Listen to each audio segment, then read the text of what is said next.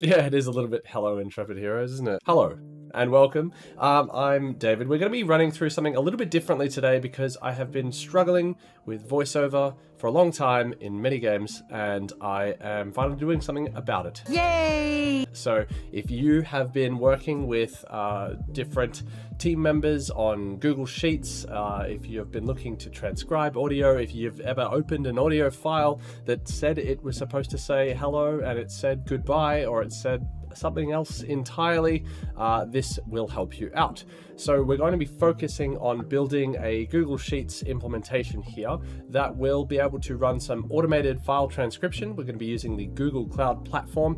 There is a slight cost associated with it, so be sure that you have the budget, or your project has the budget before doing so. But I built a couple of safety nets in there so that once you get things running the first time, it should just be about building up that transcription. Now, transcription is not the answer for actually writing down human results. It's very normal for a human to need to check a lot of this stuff. But what I wanted to do was get the idea of at least we don't need to hand check every file to be sure that it doesn't say something completely different or isn't empty or has a bad file name or something like that. And at the same time, develop this system where we could link files on a Google Sheets so that a person that might need to do some transcription, do some translation, do some media work, like take these files and use them in LiveOps stuff or use them in any other media, could do so as well without having to pester you for the link. So the way this works is that we have this Google Sheet here. Now I have a folder ID and an API key here in these black boxes. I'm not going to be showing you those because otherwise you'll bill me with stupid sounds of horses or something. Horse! We have a Google Drive where I've uploaded a couple of files. I just have Transcribe Me 1 and 2 here. You can upload lots of files here. There is, as I say, I mean, for a pretty small amount, you get a pretty large amount of Google Drive storage, and it is a decent way to keep your files in one place altogether if you don't have a server-side solution as well. Slash, I should just highlight, this is the code that you'll need for linking your Google Drive, and you'll also need to make sure it's set to be able to be viewed by anybody. So if I go to the share and I click share, it'll open up and say that anyone with a link can view it.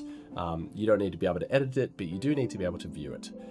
The next thing you'll have to do is set up a project in the Google Cloud platform. Now there's many guides for that, and I'm probably not going to cover it here, but you can set up a basic version of this, and then this is the only API you'll need, which is the Cloud Speech to Text API. This is something that Google has built through their cloud service. So this is a bunch of computers running somewhere, and you can upload audio files to it, get back translation results, transcription results, and all that kind of thing. So you could definitely expand this. And we'll be setting up this AppsScript. Now, AppsScript, if you're not familiar, is part of this extensions framework where we can click AppsScript and be able to run additional logic. Now, all this additional logic in this AppsScript here goes with generating this file link. So actually finding this audio file in the Google Drive, linking it to this file link so that somebody else could listen to it, and then pulling a transcription or a transcription result from the Google Cloud platform service. This expected is what I already have deemed as what I have written, like maybe a script writer writes something before you record it, or you're pretty sure this is what was supposed to be in the audio file, and you can do a big copy paste here for all your sort of words to make sure they're all the same.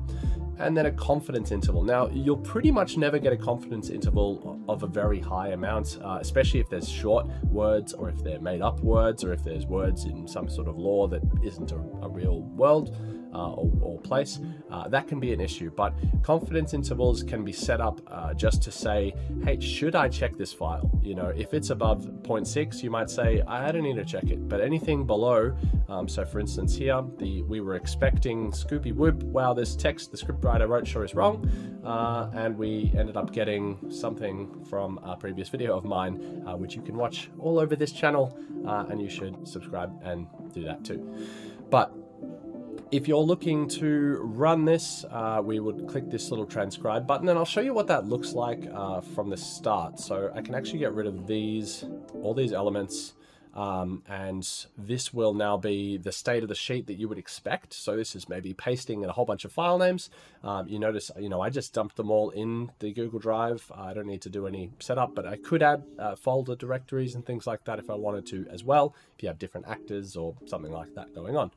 But I want this to generate a file link for me, and then I want it to get the transcription result for me. Then I want to compare the transcription result with the API key to get the confluence interval, just to tell me, should I bother looking at this file or is it fine?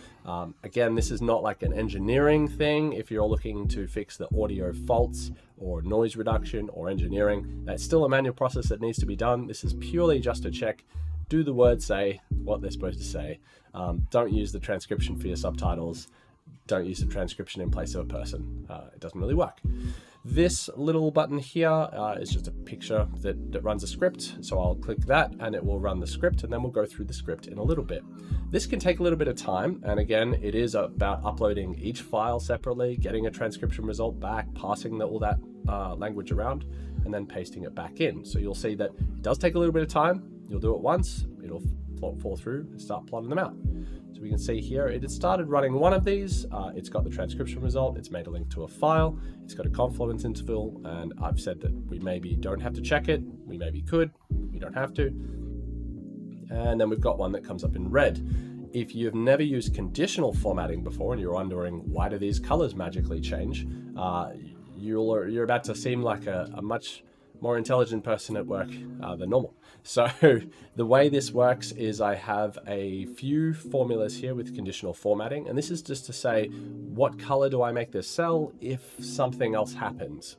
So in this instance, if this A cell is blank, then we don't do any of this because it's the first one that runs. These do kind of run like conditional Boolean statements, like 1, 2, 3, 4, 5. So the first one being false means that it stops, or sorry, first one being true means that it stops. The range here ranges the entire F column, so all of these will be run. This is why at the start these were all red, because there are file names, and it's saying, I think you should check because we don't have any transcription from them yet. Next up, if the confluence interval next to it is between, greater than 0.7, we mark it as green. If it's between 0.6 and 0.7, we go orange. 0.4 and 0.6, we go yellow. And anything less than 0.4, I would say, is definitely worth a check. This is like significant mistakes in the transcription. You can see this will hopefully at least alleviate that first pass, but let's have a look at the script where all this stuff happens, because you can start chaining together some pretty cool logic. If I keep clicking this transcribe button, nothing will happen now because we've already got a transcription result, and that's because of a couple of the built-in versions. It will continue updating the confidence interval, so if we keep updating these, this expected version, that will change as well.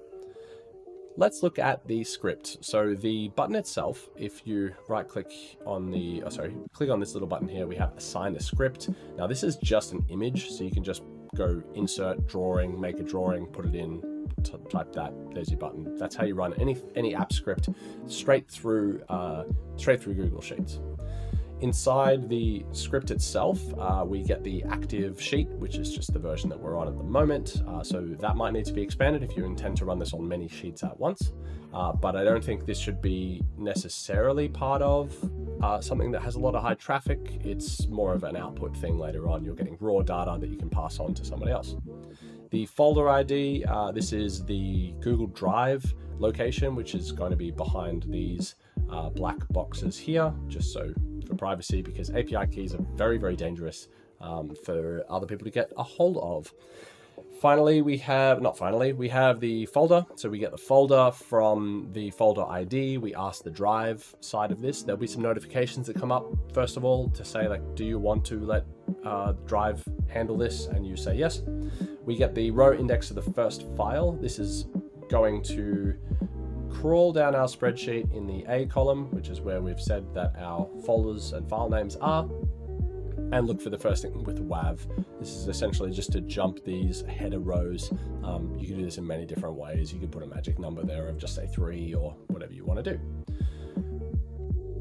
So this returns the first index. We use that index to generate a list of file names from where we're at to the bottom of the file. Each of them is stored inside this file names array that we'll be addressing later to kind of iterate over the array and get all the file names out. The API key itself, again, is taken there just so it isn't hard-coded inside your code. Never hard-code API keys, or like GitHub will immediately give you a message saying that your API key has been compromised, and that'd be bad, and it'll freak you out.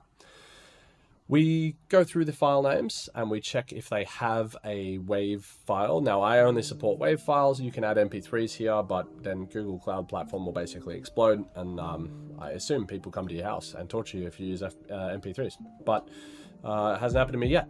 So we will grab the file in the folder with this find file in folder function we have, which is to say we use the folder, we search through it for the file name, we get that file in particular. Basically, we're going to keep going until we check that we've found the file. And if we go through all of the files and we don't find it, we return nothing, and then the whole function basically stops, or basically skips that entry. Otherwise, we return the file. So this is giving us access to the audio file itself that we'll be sending off. From there, we're going to grab like some information about the files just to cache it so that if we choose to run this script again, we're not going to be charged for the whole transcription again. Transcription does get very expensive if you run the same version of this over and over again on thousands and thousands of lines. So be very careful, run small batches first, and then move on from there. It does go to say the Google Cloud Platform itself has some costs and a pretty good dashboard for your usage in terms of the quotas you can set up so that you aren't overcharged and things like that. And it would be worth doing that as well, just to be sure that you don't go wild and have a massive bill at the end of the day. We store things like the file link, the ID, the transcription. Actually, we don't need the file ID anymore, but I'll leave it there, it's fine. The current transcription, if there is one, the current similarity, if there is one, and we get the expected transcription, which is the one that was handed over as part of the start of the sheet, what we expected to be the file should be. And we check, do we already have the file link? This is generating this file link button here, so I can click on it and have a listen. This will just open up another drive window with the audio file to have a listen to, have a listen to that. So I can confirm that I've got the right audio file as well. If I've got the wrong audio file, then the transcription result will be something else, and then I'll find, oh, I've actually named the audio file wrong. Everyone will be happy. Not everyone, but some people will be happy. I'll be happy. You'll be happy. Anyway, the current transcription, if we don't already have one, we'll set up one. We'll grab the audio file itself. Now, again, we already have this element here. We can just do this .get URL. That's where the link comes from, which can .get URL. If you ever find yourself in a situation where you need to right-click share, share, paste, definitely look at AppsScript for that kind of thing. It's quite easy to get into. The current transcription, we're going to do this transcribe audio file, which means we're going to get the active spreadsheet again. We're going to get this file blob, which is going to get the audio file itself. We're going to get the API URL, which is going to be that speech recognized URL, and we're going to get this payload element. This is a JSON file packet thing that you're going to send across, which kind of configures the Google Cloud Engine to do something. It, at the moment, I believe only works on 16-bit audio files. So if you're doing transcription, your best bet is actually to make the files mono, 16-bit, and as small as you can, because it'll be cheaper that way. It's charged by the second, not by the word. So you want to go through and work with shorter files, basically. Then we want to set up this options JSON payload so that we send this across. If you ever find that this starts bugging up, you can stop this muted HTTP exceptions to get some more information, but I've added a little bit of dirty JSON response a little bit further down. So if you ever find that your API key is rate limited, or you've got the wrong drive file, or something else has happened, the internet's you know, blown up and everyone that's working is playing Baldur's Gate instead, is that will dump out here. We'll get some sort of context and kind of move through that.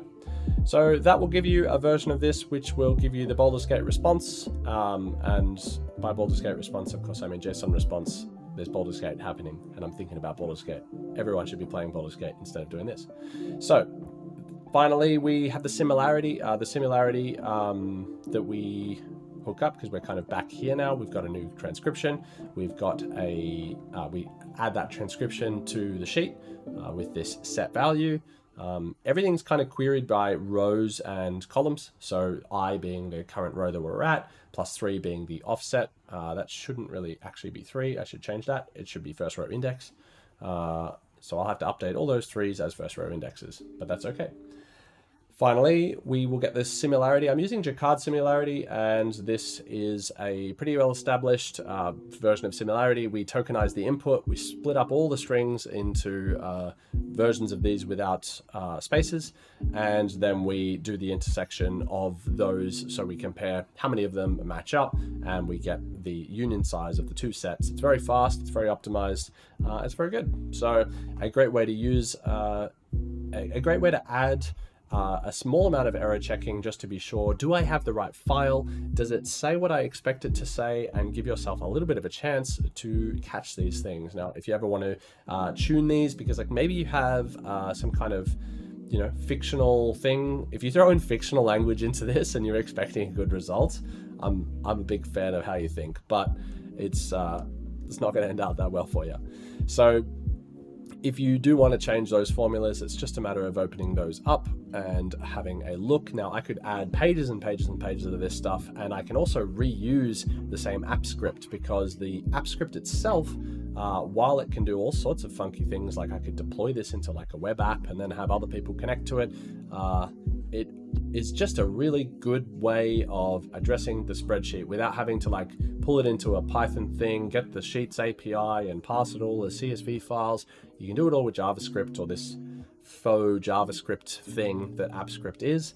And it has access to a whole bunch of different commands. Plus you can do this even, you can trigger it over time. So you could just have this run every now and then just to keep things updated and flag people when they go wrong. So I'm going to pop up the script itself on my website. It'll be weaveraudio.com. I know it's something a little bit different. I'm not normally doing Unreal Engine videos, and I kind of view any tech audio problem as a pretty tool-oriented tech audio problem, and I felt like this was one that I have had this discussion so many times in so many fields and so many departments, and I wanted to offer a way to solve it in a pretty low-cost way that is scalable, collaborative, to work with different people.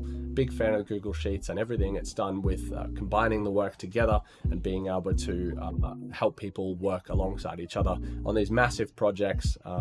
And something like just being sure that the audio file that said it was transcribe me.1 said the thing that I expected it to say, or roughly the thing I expected it to say, as opposed to something completely different.